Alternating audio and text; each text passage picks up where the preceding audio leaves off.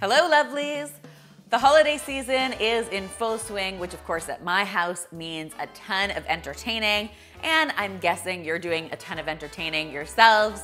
Of course, this year, more than most years, at 37 weeks pregnant, I am doing a lot less cooking than usual, so instead of cooking up a storm in the kitchen, I have been putting together these epic party platters. If you've missed the last 2 episodes, I really hope you'll check them out. I put together a great brunch board as well as an epic charcuterie board. But today I wanted to do something special for the vegans and vegetarians who often get left out of the holiday eats. So in honor of them, I put together an incredible vegan spread that you can feel really good about and that will really leave your guests feeling full and satisfied at the end of the party. Because if there's anything I know about the vegans in my life, it's that they love to eat. For this board, I'm getting started with 2 gorgeous hummus ideas. Not only is hummus beloved by all, but it's a great source of protein and fiber, so it's really, really filling. Now, I sometimes make homemade hummus, but in this case, because I'm all about easy but impressive entertaining, I am actually dolling up some store-bought hummus with some really simple ingredients. And the fact is, no one's ever gonna be able to tell. To my bowl, I'm going to be adding some fresh dill, chives, mint, and finally some parsley. You can really use any combination of herbs that you want in this recipe. It's super versatile. It's just about giving it a nice freshness and flavor and also some great color. I'm just going to hit it with the zest and juice of 1 lemon, give it a good stir, and it's as simple as that. I'll transfer it to a serving dish, top it with just a little drizzle of olive oil, some mint, some freshly chopped chives, and there you go. A dip your guests will be dying to dig into. Smells amazing too. For my second hummus on this board, I'm actually going to be creating just a really beautiful Mediterranean-inspired topping. Once again, of course, I've got my hummus in my bowl. Plain hummus, roasted garlic, both would work really nicely here. I'm going to top that with some finely chopped Kalamata olives and some roasted red peppers.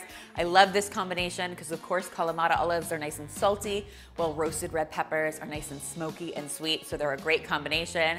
For a little bit of crunch, I've got some toasted pine nuts topping this, and then I'll finish this off with a bit of heat, some red chili flakes to round everything out. And it is ready to be enjoyed. When it comes to dips, another one of my very favorites is the baba ganoush, which is just made with some roasted eggplant. I have a great homemade baba ganoush recipe on my website. I will link it in the description box below. But if you want to go store-bought, that is totally fine as well. I just sprinkled a little ground sumac on the top of mine. Now, of course, we need some vehicles for all these delicious dips, and I'm doing that with a whole lot of veggie goodness, starting with some lightly steamed potatoes. I know potatoes seem like a strange thing to add to a board like this, but I love them because they're really, really filling, starchy, and satisfying, which, trust me, your vegan guests will appreciate. Next, for a ton of crunch and color, I'm loading in even more beautiful vegetables. I've got some heirloom carrots that I've just given a good wash to. As you can see, I didn't even bother peeling them. I'm just leaving them whole because they look so pretty. Next, I've got some finely sliced cucumber, some snow peas, some cherry tomatoes, and these adorable mini peppers that I can't get enough of this time of year. They are just perfect for dipping. Just to pretty up my board a little, I'm adding a couple whole artichokes to it. Obviously, these aren't cooked, so you're not going to eat them, but of course you can cook them the next day and enjoy them as a great snack. Then for even more great Mediterranean flavor, I've got some marinated artichokes headed onto the board, as well as some Kalamata olives. All of the olives are welcome on my party platters. True story. For something a little different, I am also adding a vegan cheese to my board.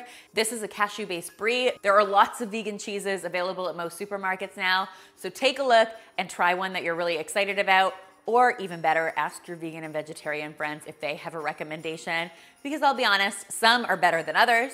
To help make this board even more filling, I'm going to load in a variety of crackers, flatbread, pita bread, and some breadsticks. And then I'll fill any of my empty spots with a few handfuls of pistachios. And look at this spread, guys. Loaded with color, flavor, texture, and a whole lot of deliciousness. I hope you will give this one a try. If you do, be sure to tweet me, Instagram me, or Facebook me a photo because I always love seeing your holiday kitchen creations.